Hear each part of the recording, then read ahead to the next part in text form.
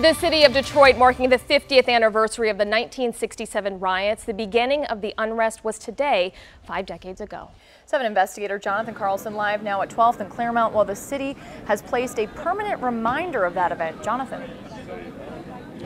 Yeah, guys, good evening to you. Let me step out of the way. We're just going to zoom in here on the marker just to give you a first look at it right there. This is essentially so generations will know what happened here. This historical marker officially unveiled this afternoon. Today marks the beginning of 6 days of riots. 43 dead, more than 1,000 injured, 300 million in damage. It all started with a raid on a blind pig here on Clairmount.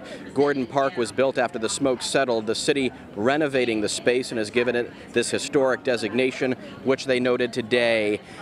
So as you saw, there are a large crowd of city officials turning out today to dedicate all of this. We're going to come back live here to show you that people all day have been coming here just to gather, just to look at this marker, read it, take pictures, talk with one another about 1967 and what it means, and means a lot to a lot of people that were there and those younger generations that weren't, that are just learning about it now.